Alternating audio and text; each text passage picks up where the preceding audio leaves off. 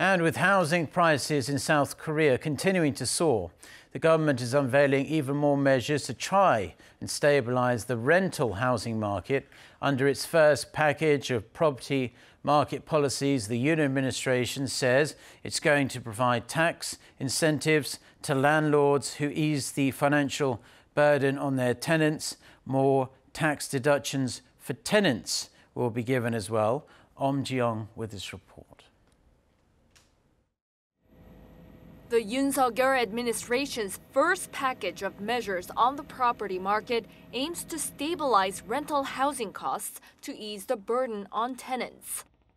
Finance Minister Choo Kyung-ho, during his first government meeting on the property market on Tuesday, said there'll be tax incentives to encourage the renewal of housing contracts. Landlords who voluntarily raise rent by less than 5% will be exempt from capital gains tax when selling their homes if they own just one home. Those landlords who raise rental prices by less than 5% will also get the special tax deduction for owning a property for a long term, even if they have lived in their property for less than 2 years if they sell that property. Also, the government plans to ease the burden on tenants under the country's unique 전세 rental agreement that uses a huge lump sum deposit instead of monthly rent.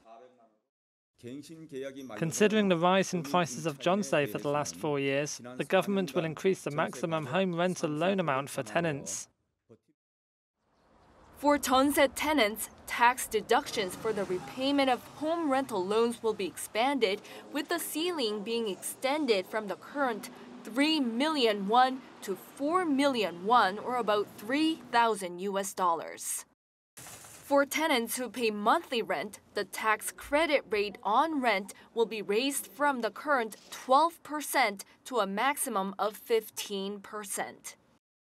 Also, to get more people on the property ladder, the government will exempt first-time buyers from up to 2 million won, or about $1,500 of acquisition tax.